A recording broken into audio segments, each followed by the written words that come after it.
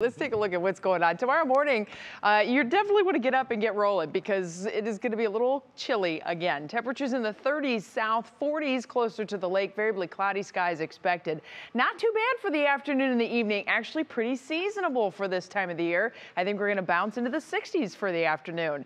Now, we have been watching another wave in our pinwheel moving through the area tonight. That stirred up some more showers, so we're dealing with light sprinkles and showers riding right along the lake into our near lakeshore areas. But you can see just how this whole like jelly roll effect is taking place at this very mature cyclone for the weather nerds out there. Basically, this is an old storm system that just does not want to go away.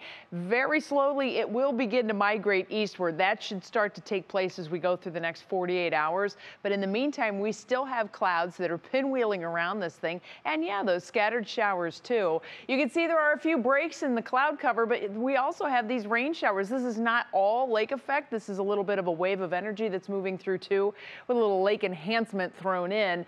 But if we can get some decent clearing taking place farther south, that's when we would be able to achieve our coldest temperatures. I don't think the rain will reach far south, so there's that. That's probably going to help to lower the temperatures a little bit.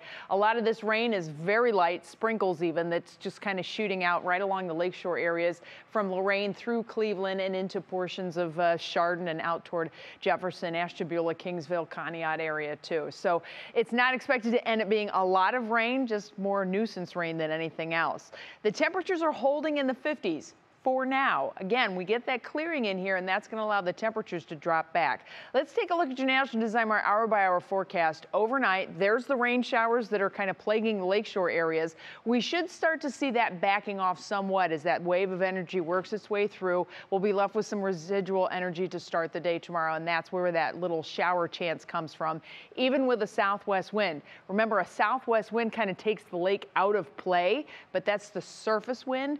Winds just above the surface can also be problematic when it comes to the lake, and I think that's what you're seeing represented there on our forecast model. However, farther south, by about 5, 6, 7 a.m., we may start to see enough clearing that the temperatures can bomb back into the 30s for the start of the day. But the good news is that southwest wind combined with some sunshine will help us out a lot. We should be up around 60 degrees at noon, and I think we are aiming into the low and mid 60s for the day tomorrow. 64 is our average high this time of the year. We're going to get to see some sunshine, which everybody should be pretty excited about.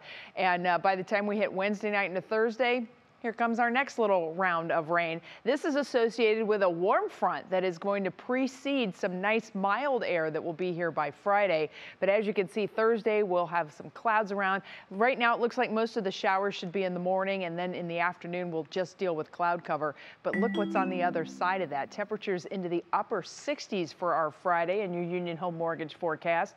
Rain becomes likely on Saturday. We get a warm front, 9 out of 10 times we're going to have a cold front or some kind of system coming through. And indeed, that is the case. We'll also have much cooler air that fills in here by the time we hit Monday, Tuesday, and Wednesday. And we're going to stay on the cooler side of things as we head through most of next week. Russ? All right, Betsy, thanks.